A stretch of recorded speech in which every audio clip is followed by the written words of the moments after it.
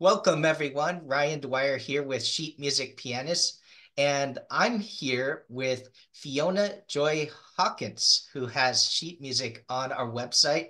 And I'm delighted to be able to just ask her questions. And I listened to one of her YouTube videos before this broadcast, and it was a very relaxing, cinematic song, and I was reading that it was made kind of for film, it seemed like. And I want to get the song right. It seems to be called A Happy Accident. Yeah, well, actually, I think it was called film score, and I described it as a happy accident I see. because, yeah, because what happened is I went into the recording studio just with this idea to just sit down and just play, and thinking of imagining that if I was playing along to a film score, and that's Mhm. what happened. And I didn't even realize it was being videoed at the time. I didn't even know till right near the end. So that was the surprise for me. Oh, I love that. That's where the magic is where you're playing straight from your heart, and you Yeah, really can feel that on that one. yeah. I was impressed by how you were taking your time playing the chords. I don't really come across too many pianists who are comfortable playing at a very slowed down tempo and also are able to make it sound original.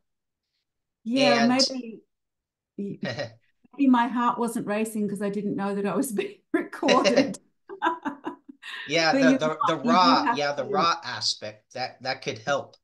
And I loved hearing the way that the sympathetic resonance off of the keys, off of the strings, was just kept ringing and ringing and ringing, and you could just hear the richness of how the chords were blending.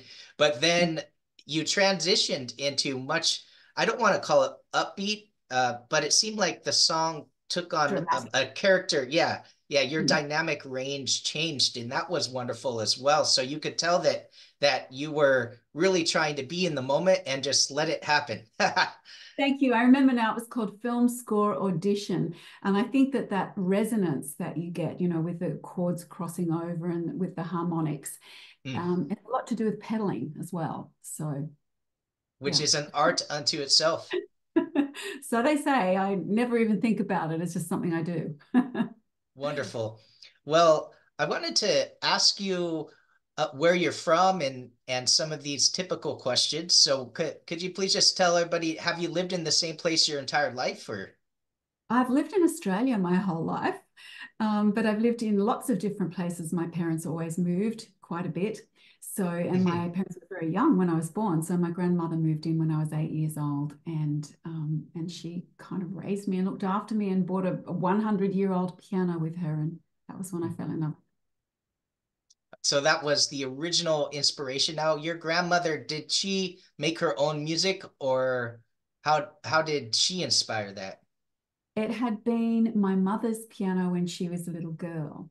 Mhm. And my grandma just always kept it, and she bought it with her. It was a beautiful old piece of furniture, and it had a lovely tone. It was really old, and but it wasn't a cranky piano. Mhm. It had a beautiful feel to it. And I learnt that piano right through till about sixth or seventh grade, and Mhm. then decided that I probably had to, up my standard a little bit, something that could hold tune. Yes, Yeah.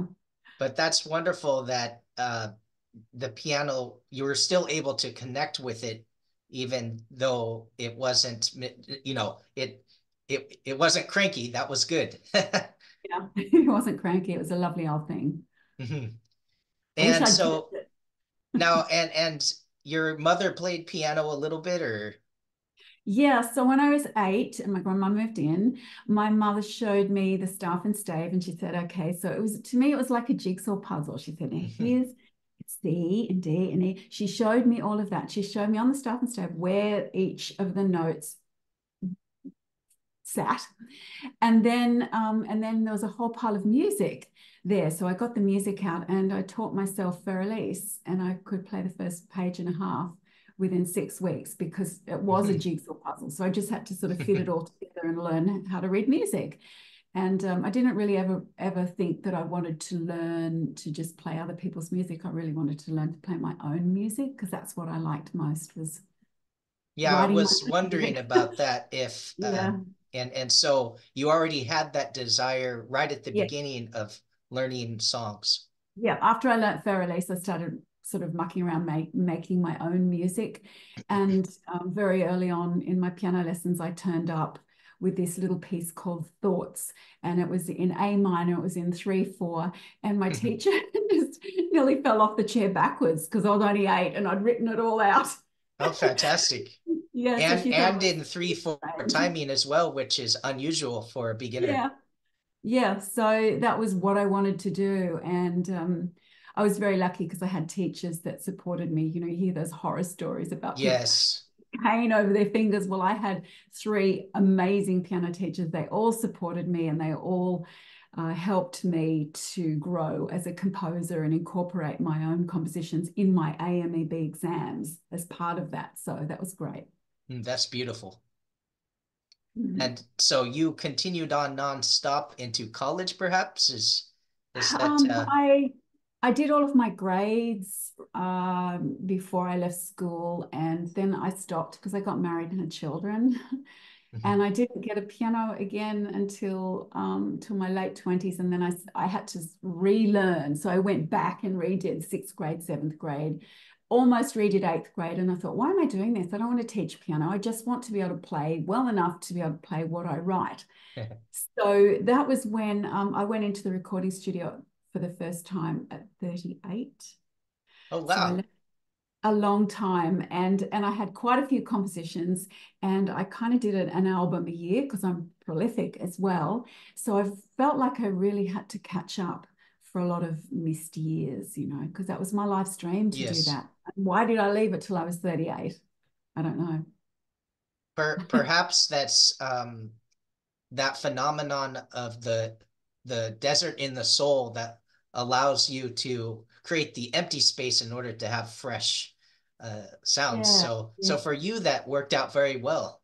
Yeah, maybe you've got more to say as you get older and you have more life experience, because when you're a composer, you have to have stories to tell. You have to have highs and lows. You have to understand life. Hmm. Maybe young composers can compose beautiful music, but it's not as heartfelt or as wise, maybe. That's a good point. I had a Yeah. lot of That, experience at 38, mhm. having had 2 children. I had an autistic child. There's a lot of sadness in my music, and a lot of that comes from my life experience. Yeah, sometimes sadness, though, does sound quite joyful in its own special way. Yes. Yeah, there's beauty in sadness and sadness in beauty. And people, Mhm. what I put down at the piano with tears, somebody else can take great joy from and, really get something positive out of it. So I always try and remember that. I would like to hear about your Celtic heritage. I read that there's something about the heritage that has inspired you. Yes, my grandfather came from Scotland when he was 8 years old. And I had one of those ancestry.com tests done, and 100% of my heritage goes back to Scotland and Ireland. Oh, And wow. yeah, so which is really interesting. So I think somehow that the essence of that comes out, it must be a DNA thing. It comes out in my music quite often that it has a sort of a Celtic sound to it. Fantastic. So it's in your DNA. I think so. Let's go with that. Well, I was reading into your awards that you've mentioned, and feel free to mention more than I bring up. But I had talked to you about your ARIA nominated album called Blue Dream, Yes, and you had said that that's like the Grammys, and it's like, yeah, yeah, but it's Australian. Yeah, hmm so but still yeah. just as significant. So, Yeah, and it was in the world music category, but it was in the world music category because they didn't know where to put it. hmm, They didn't know what to do with it. So, because in Australia we don't have new age as a category. We just have classical, and classical is, obviously Bach, Beethoven, Mozart. There's no neoclassical. So it went into world music, and it made the top 5. So that was really exciting. That was Wonderful. everything unexpected, of course. Yeah. And since I brought up the Grammys, you did have a Grammy nominated song. Well, it wasn't my album, and it actually was a Mhm. Grammy winning album. And Well, I wrote, winning is much different. yeah. And I had one song that I wrote for that album. So I can't say that I won a Grammy, but I did have a song on a Grammy winning album. So that was pretty exciting as well. For sure. I know that a lot of musicians dream of having a song just make any chart in one of these, and it must have just been such a highlight of your life at that time to be able to be Yeah, associated. that was exciting because the song had meant a lot to me. It's Grace, called Grace, and I've done Mhm. my own versions of it as well because it was on an album by Ricky Kedge and Voda Kellerman, and I have it on my own albums, and there's quite a story to it, and it's a very sad story, but it's a song that's been quite popular. It has lyrics as well, so there's vocal versions, instrumental versions, and lots of people seem to cover that Is song. that it seems like I recall that song in the sheet music site. Yes, Is that so? yeah, Oh, I that's believe. wonderful. So we'll have to try to highlight that song for people to grab a hold of. Yeah, that and Blue Dream from the ARIA nominated album have been probably my two of my favorites. So it's Good always interesting deal. what And people so like. what inspired you to make your songs into compositions? Because so a lot of recording artists, they don't take the time to make sure that they're in composition format. And, and, Yes. and so I'm wondering, was it a fan of yours that had requested it or? Lots of people have requested it. Way more songs have been requested than I've ever put into sheet music. So I figured that I should start, putting some of the more popular songs into sheet music. Mhm. I have a sheet music book, and I've got a lot more titles that I've got to get up onto your platform as well, which I've just had done recently. So bit by bit, I'm getting there with it, but it's always a big job. I don't do it Yes. myself, but I have to edit. And I have tried doing it myself, but because I'm classically trained rather than IT trained, I do it with pen and paper, and it just gives you a big headache. I So do understand. I have it done on Sibelius by somebody else, and then I edit it, but it's still time consuming. So Mhm. and I Yeah, would because have you just want to make sure that it comes across yeah. conveying the right Yeah. feel of, Yeah. Yeah. And, yeah, and I have 300 songs. So what I do that's a try and lot. do that is a little bit different. I don't like a lot of the louds and softs and crescendos, decrescendos, a lot of that sort of directional stuff, the retards. I don't put all of that in there because I think it's really important to allow people to have their own interpretation of my music. Hmm. So I always recommend they listen to the music to see how it's played, Mhm. but you've got to fall in love with a piece of music and you have to be able to be allowed to have your own interpretation. And if a composer writes every little thing, it becomes too directional and you Hmm. just take that away from people. So I keep it simple. Well, thank you for sharing that. I also am wanting to finish our interview today with maybe you have a special story from your music career that you just have never forgotten and it stands out as the most significant time, and perhaps you would be willing to share that. I always wanted to be a part of Wyndham Hill. When I was 18, I lived for a short space of time in San Francisco and I heard George Winston and I thought, this is way before I'd gone into the recording studio. So I had no career then. But I heard his music and I thought, I think I can do that. I'm sure I can. That's my heart's dream, is to do that because I can write music. So I contacted Will Ackerman and I heard Mhm. nothing back. And then I read somewhere that Will said there are 3 million George Winston wannabes in the world. And I just went, okay, that's it. I'm just another one of them. So, and then when one of my albums was charting at #1 on the Zone Music Reporter, now I think it was the New Age Music Reporter at the time. it changed names. Hmm. When it was charting at number one, I got an email from Will Ackerman. I just out of the blue. From him directly. Yeah, yeah. And he said, I think you better come over here because I'd recorded in MIDI. I didn't have a piano to record on that was, like a studio nearby that had one. So I Hmm. think you better come over here and record on a piano, Fiona.